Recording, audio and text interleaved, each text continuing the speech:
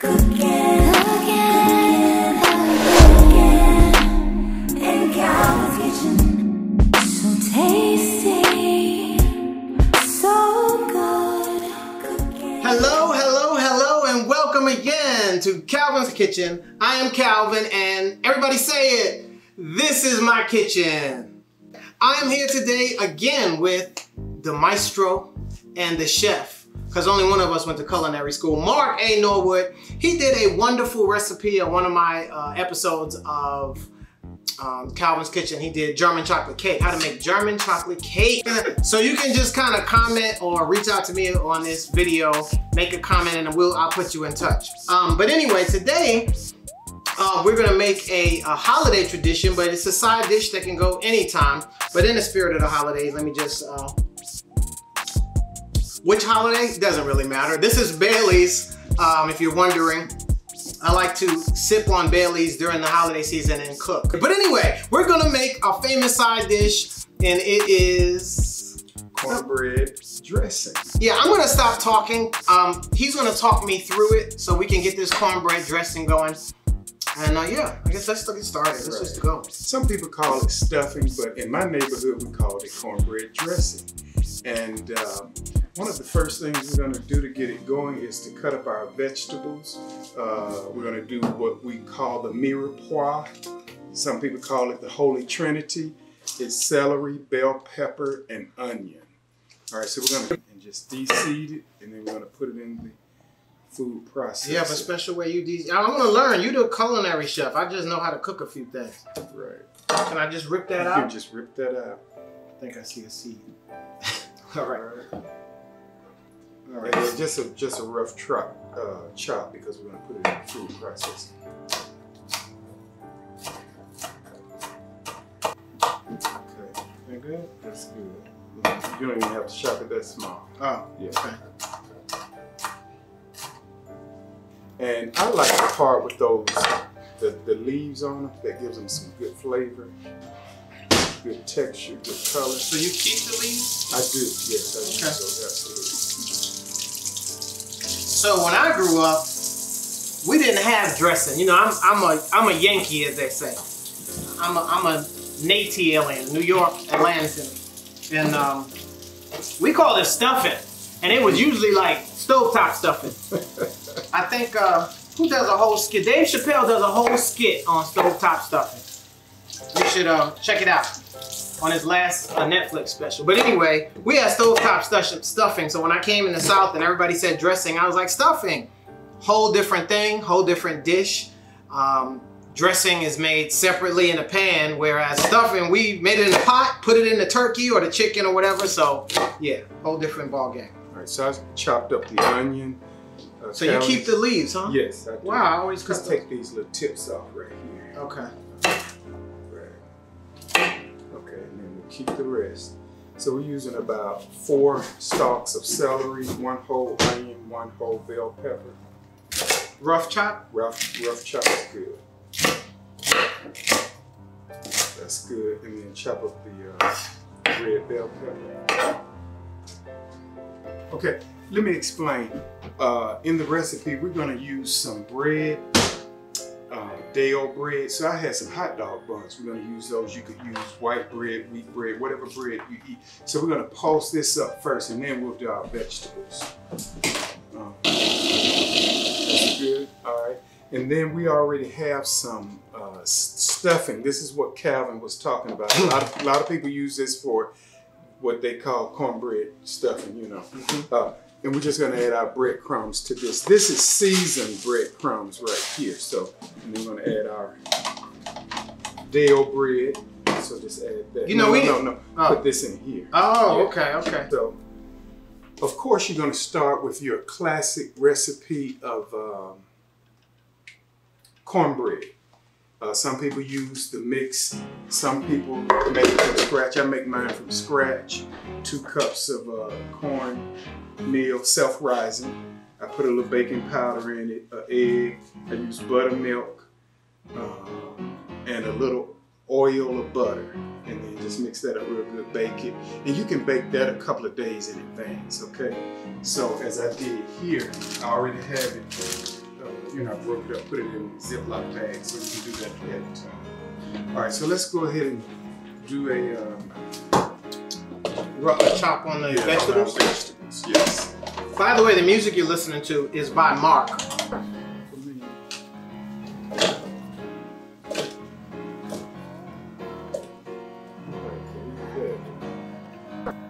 Then we're going to saute the vegetables in about a stick of butter. Use real butter, that's my choice. Until they're tender, so we'll saute them about 10 minutes. And I put about a tablespoon of thyme in here as well.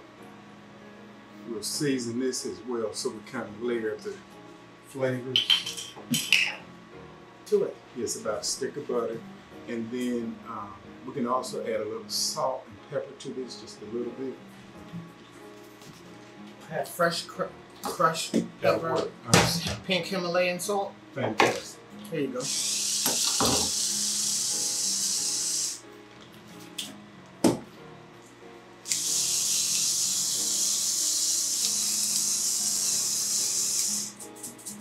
Grandma says we gotta see the pepper. If I don't see the pepper's not. Obviously, this is just one part of the meal. Another major part. Do you guys like to make your turkey? Do you make turkey on Thanksgiving? Absolutely, yes. Do you do anything special to your turkey? No, I don't. You just roast it? Do you brine it? Do you sit it in salt water? I do season it, but I don't brine. You don't brine it? Right. Yeah. So I've made it several different ways, ladies and gentlemen. I have brined it and put it in a solution of salt and sugar for several hours, sometimes overnight. But my most popular turkey amongst the people was like a bacon wrapped turkey. Now, how could you go wrong? Anything you add bacon to tastes delicious. So it was like a bacon wrapped turkey. But then the next best turkey I've had was blazing Cajun turkey wings. Yes. Right? Oh, fantastic. If you're in the Atlanta area and you want to order a fried turkey for the holiday season, blazing Cajun turkey. I think it's blazingturkey.com. I think that's the website, blazingturkey.com. I'll put that up on the screen. But yeah, that's the best fried turkey I've ever had. It's excellent.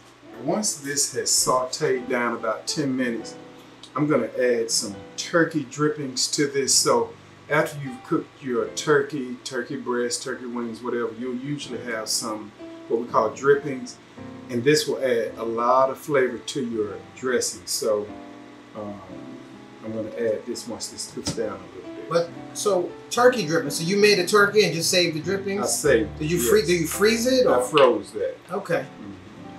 Because I was like, I can't buy turkey dripping, so. Right. Yeah. You know, I kind of grew up where you didn't throw away anything. So, like the bread that we pulsed, if you had leftover toast, you could use that. If it's stuck in the corner of the refrigerator, take that out and use it. The butt bread. Right. Exactly. Make for good turkey dressing. Who eats the butt bread? Put it in the comments. I eat the butt bread. If that's all. That's what I got. I eat it. Yeah.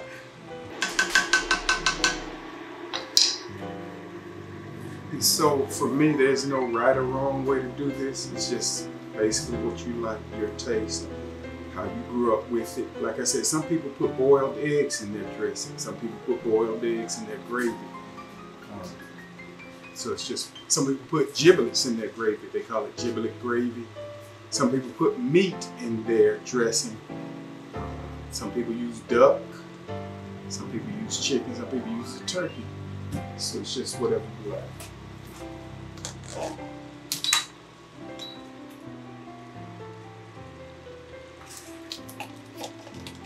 Do I stir it or anything? Yep, you can, which is just another level of seasoning. It smells great. I wish we had smell-o-vision. All right, so while that's finishing sauteing, I'm going to crumble up the cornbread that was already pre-made.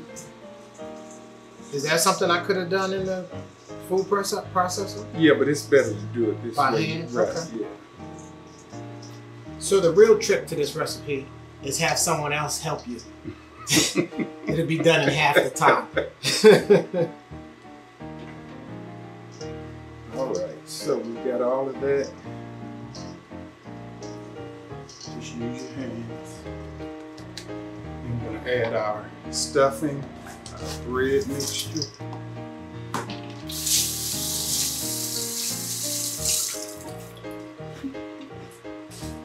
Let's add our sage. It definitely smells like Thanksgiving in here. I'm going to add about 3 tablespoons of sage. And add more or less, it's up to your taste. We're doing 3 tablespoons. All right, Kelvin, I will need 8. Oh, okay. All right, so this is good. This is ready to go. We can turn this off. We're just doing enough dressing for one large pan. But most times when you do dressing, you do enough for 2 pans, you know, because we have guests and friends. So, but today, let me see. This size pan. It's like a 9 by 13. It looks like, maybe. Yeah. So in this particular recipe, I'm going to add the cream of celery. All right. So, like a light scramble. Right. So if you go ahead and add in the mirepoix. What is it called? Mirepoix, which is the Holy Trinity. Oh, is that celery, bell pepper, onion. Mirepoix. That French. Yes. Can I have the spatula?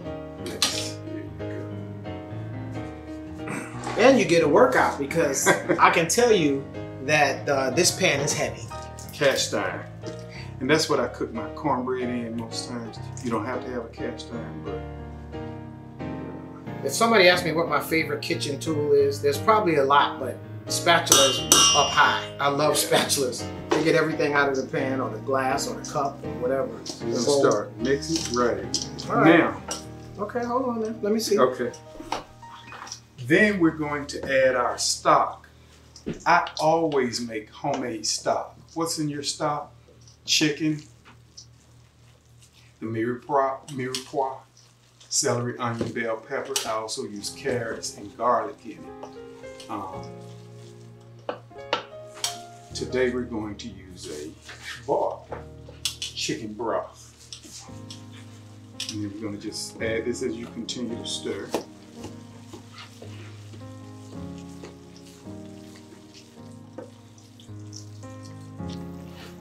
Woo! You sure we can't use a machine for this? This is heavy. It smells great though. All right, let's see what we got. Let's keep going. What are we preheating the oven to? 350. Okay. All right.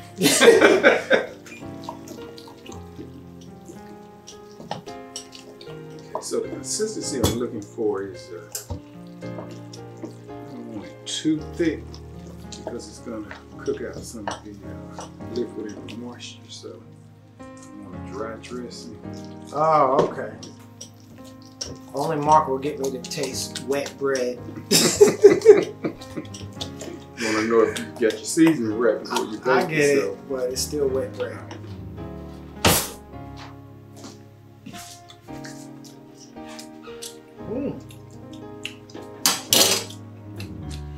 Okay. That's good. It is. I need just a tad more salt, but I like to add just enough so that we don't have to add any after. There you go, that's it. This is an automatic, grinder. That's what I'm trying to say. I think I got it at like Aldi or Lidl or one of those type of stores, but it's pretty cool. All right, Cal, let's add our egg in.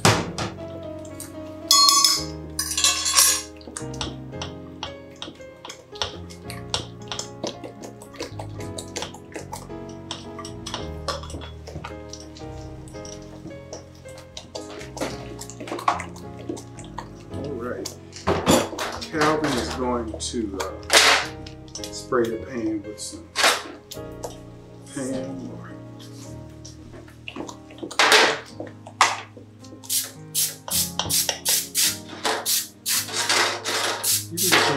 I know, I'm conservative. I knew you was gonna say that because on the last video, y'all were like spraying a whole can. All right, that's good. And then we are ready to Oh, you're right. This takes more. You Right. want me to get another pan? Yes, get the other pan. This happened to make 1.5 pans. The other good thing about this is that you can freeze it. You can cook it and freeze it, or you can freeze it as is and Oh, that'll be take it out, so helpful. defrost it in the refrigerator, and That'll be helpful during the holidays Yeah. when you have like multiple. One Thanksgiving, I had 9 things to make.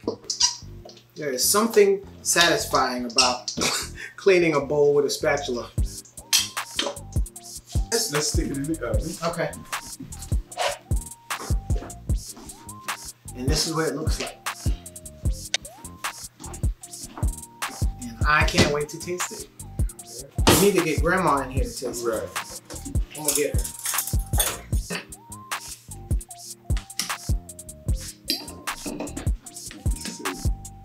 Before you taste it. It's good.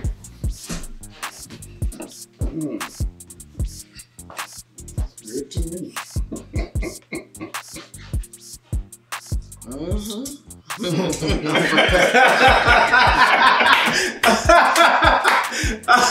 She said, All right, once again, this is another episode of Calvin's Kitchen with the chef, Mark Norwood. Hope you enjoyed the music. I hope you enjoyed this episode. And Mark, maybe we can do another dessert as well. Yeah, I look forward to it, whatever you say. Yeah. You talked about on the German chocolate cake, the banana pudding. Right. What is it called? This is not your grandmother's banana pudding. Oh, yeah. So hopefully we get that done soon. And everybody enjoy your holidays. And until next time, take care, y'all. Bye. Bye-bye.